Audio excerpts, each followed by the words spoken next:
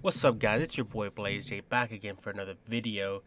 And today I want to let you know to make sure to download Black Clover Mobile now. The pre-download's available.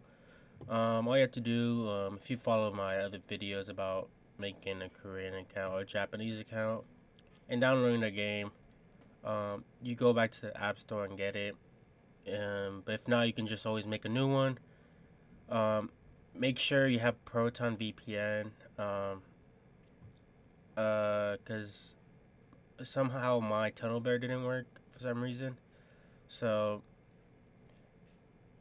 if you have any other VPNs, try them. But if they don't work, always go to Proton because it worked. I have it on Japan, but I downloaded the Korean version, and it's gonna. When I use Tunnel Bear, it always led me to a different screen other than this.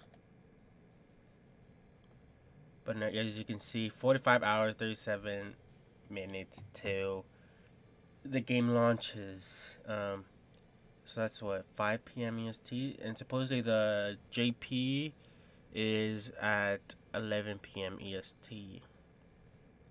So I will be streaming this when it drops the Korean version.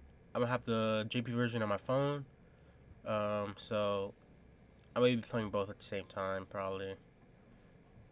Because I really don't want to play the Korean version. I don't like the Korean voice actors and stuff. But I will still keep the Korean account just because they might get stuff earlier. Who knows?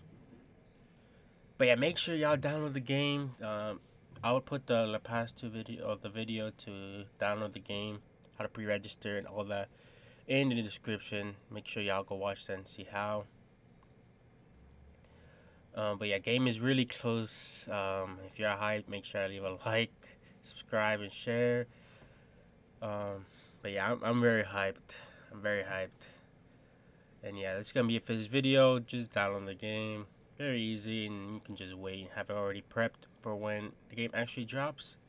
And yeah, that's gonna be it. I'll see y'all later. Take care.